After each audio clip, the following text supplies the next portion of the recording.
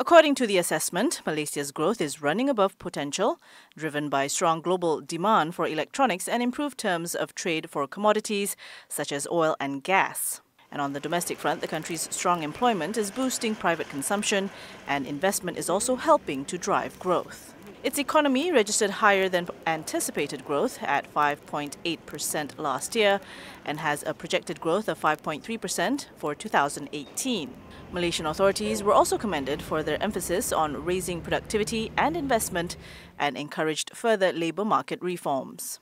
Now, despite the progress, the reports urged that priority should be given to measures that encourage female labour force participation, improve the quality of education, reduce skills mismatches, and bolster public infrastructure and the regulatory framework to further encourage private investment.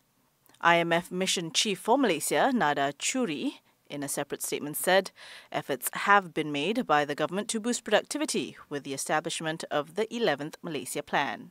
However, for Malaysia to pass the finish line, the authorities will have to increase the country's revenue and step up reforms to further boost productivity and raise living standards for its 32 million citizens.